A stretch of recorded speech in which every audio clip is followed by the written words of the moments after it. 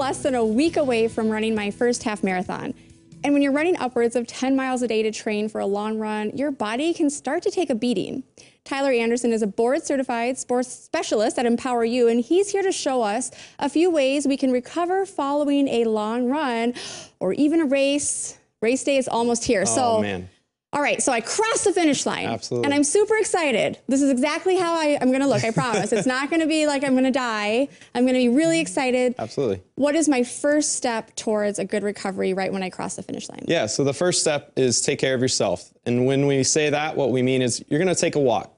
Walk 10 to 20 minutes to make sure that you give yourself enough time to recover from the race. The last thing you want to do is sit down, lay down, let everything kind of just sit and stay stagnant, because what happens is the blood pressure can drop and we can see some fainting or lightheadedness, and we don't want to have that. So what we're trying to do is just an active cool down recovery, just like any other race or any other exercise you would do. And while doing that, we're allowing the body to kind of flush the metabolites and lactic acid that is built up through that process. I mean, I've been running hard for Absolutely. 2+ hours. So at that point, if I just go from running to on the ground, it's not a good situation. No, and the other main important component is hydration. So you need to find what works for you. A lot of times people will just drink water. Others are like more of an electrolyte beverage, but you need to start hydrating your body. They typically recommend about 16 ounces for every pound lost. Now, we're not going to have you jump on a scale after the race, but at the same time, that shows how much it is important to hydrate, because your body is going to flush a lot of fluid out. And that's not the good kind of weight to lose, the no, water. No, I mean, it's a goal weight, so it's exciting to have a goal in front of you.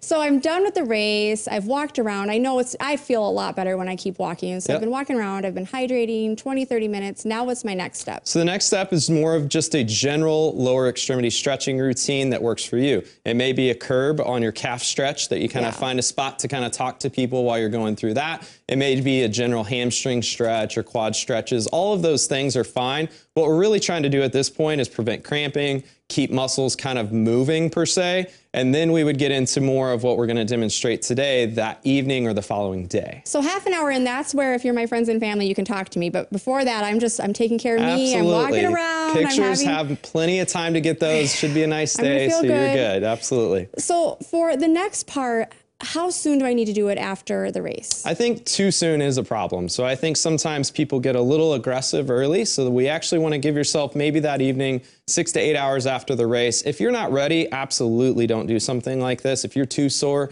But we do want to start some self-massage. This is basically teaching yourself how to do some low-level deep tissue massage that can be effective maybe the following day as well. So that night, maybe the next day. Yep, okay. Absolutely. Whatever works for that person. I'm going to be really tired that night. So exactly. Okay, Sleep is key. Let's go ahead and grab the foam roller first. So what we're going to do is we're going to hit the right quad. So I'm going to have you on your stomach, rested down to your elbows. We're going to be in the middle of that right thigh. And from there, I'm going to have you just slowly scan through the quad muscle. So you're going to go from your hip all the way down to your knee. Along the way, we like to call them like spots or issues or tightness in certain muscles. So in that spot, you're basically going to maintain pressure. If you find one, you'll know it. I know it, and then slowly you're going to perform some pumps. This is called a pin and stretch. She's pinning down the muscle where it's tight, and then she's stretching over the top by bringing the knee towards her bottom. From there, we typically would do about 2 minutes on each leg.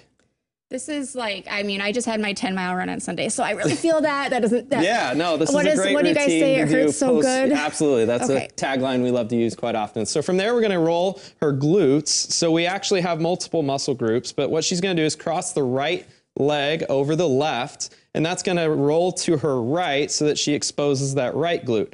From there, she's just going to slowly move back and forth. This is a smaller muscle compared to your quads, so you don't have as much surface area to cover. So once you find a spot, same thing, you kind of camp out on it.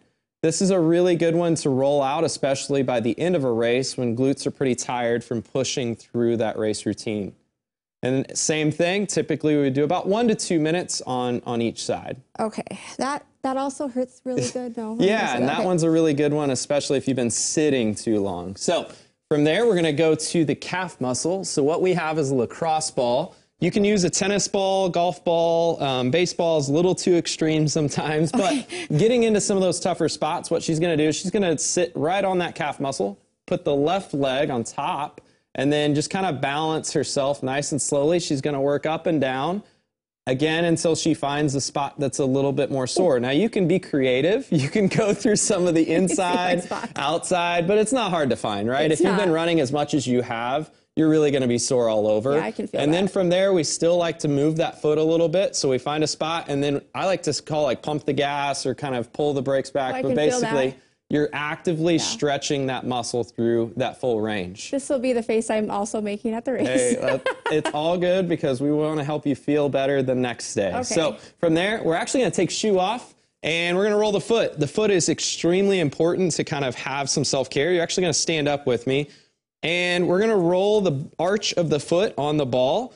And once you kind of find a spot, you're going to keep pressure on it. And you're going to work on your toes kind of squeezing down and then splaying up. What we're trying to do is kind of maintain some pressure on the arch. That feels really good. Yeah, so a lot of times when the mileage ticks up, what we see is that people start to notice some foot issues, maybe in the improper footwear, or if they're just really not used to that much mileage. This is a really good routine for self-care of the foot muscles that get really tired as well. Ooh, I like that. Yeah. Okay, so you've walked me through, I'm across the finish line, I feel good. I keep walking for 20 or 30 minutes, I hydrate.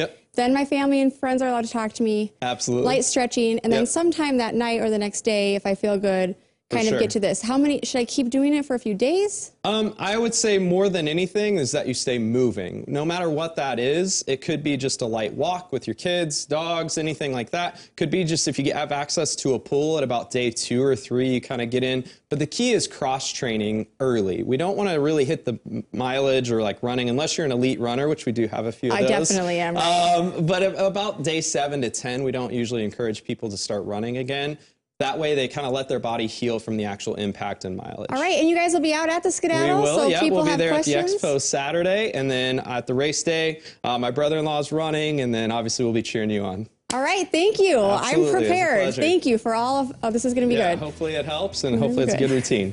The countdown is on with just 5 days left until I run my very first half marathon. The Sioux Falls Skedaddle is April 25th. Join me in running the race, or just join me as I go on this crazy adventure by following along on social media.